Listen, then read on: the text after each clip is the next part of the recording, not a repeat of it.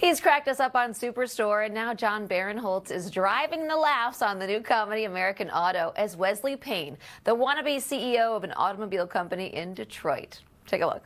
Alan Strom, Wesley Payne. Oh, yes. Hi. Just want to say no hard feelings for what's to come. I know how this goes. What goes?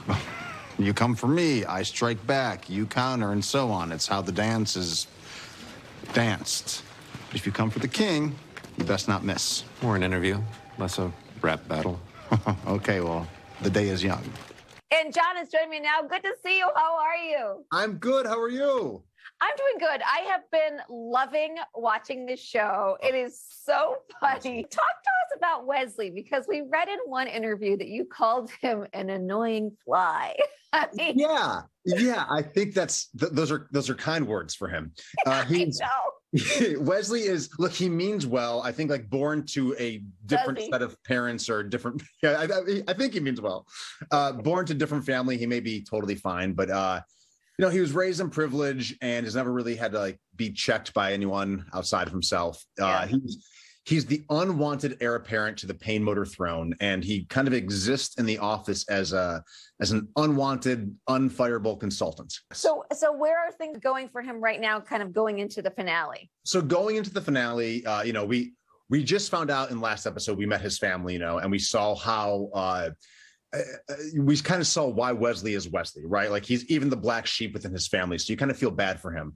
Yeah. Going into the finale, we know at the end of the day, it is his family's name in the business. So in the pilot, him and Catherine were kind of like this. Me and Anna's character were kind of butting heads. But by the end, Wesley wants her to succeed. I think he would just want her to succeed, but have everyone think it was because of him. Is his ultimate goal.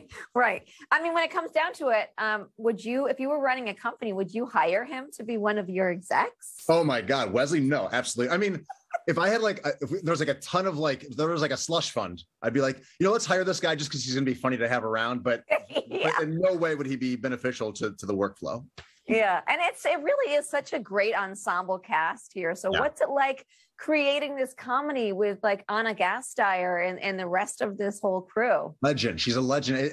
When I knew it was going to be her show, I was like, oh my God, this is a dream. Like I was law clerking in Chicago when Wicked was on stage there, and she was there, and it was just like it's crazy. It's crazy that this is all coming together now. But she's amazing. Circle. The rest of the cast, it's like you said, a true ensemble of home run hitters of comedy. It's really fun to work with. But you also created and voiced the animated series Chicago Party Ant about a party animal, right? So what do you love about working in the animated space?